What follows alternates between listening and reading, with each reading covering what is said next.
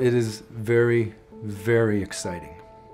I personally have been involved in spinal cord injury research, transplantation for 20 years. For the first time ever, we are seeing real positive results.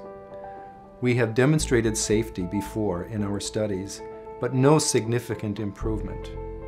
We are seeing, we believe, significant improvement.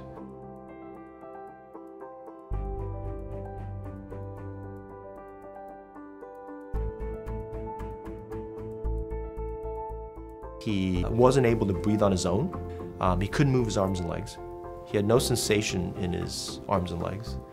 He was basically paralyzed from the neck down. I feel a lot better since my accident.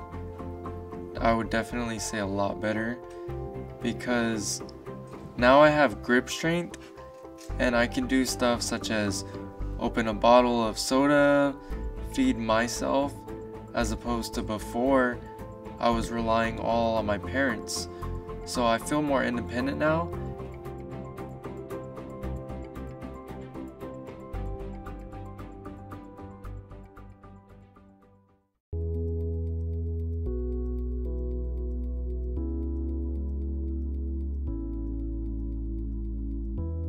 Before the injection, Lucas could shrug his shoulders and barely move his arms, but not much more than that. There's no reason to not look forward in the same way now that I had before all of this happened.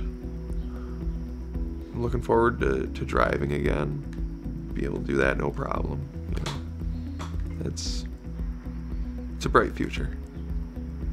And I can see him getting off on his own and living by himself and taking care of himself. Before the surgery, I don't think that could have possibly have happened. I think he would have been dependent on somebody forever. And he's going to have his independence.